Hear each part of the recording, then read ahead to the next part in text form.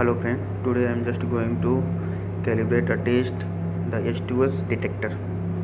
So here is the H2S detector. It's a one time use, one time in the sense is the validity of 24 month only. It's written 24 month. Here is the H2S cylinder. So I'll just check the detection of this.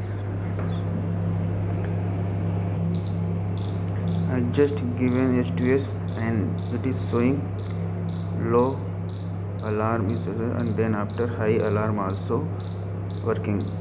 This detector is passed.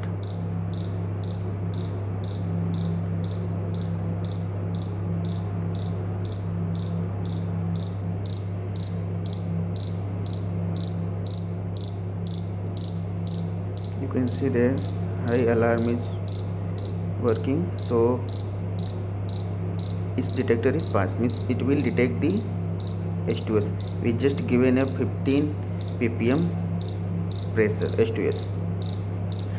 Thank you for watching this video. We'll continue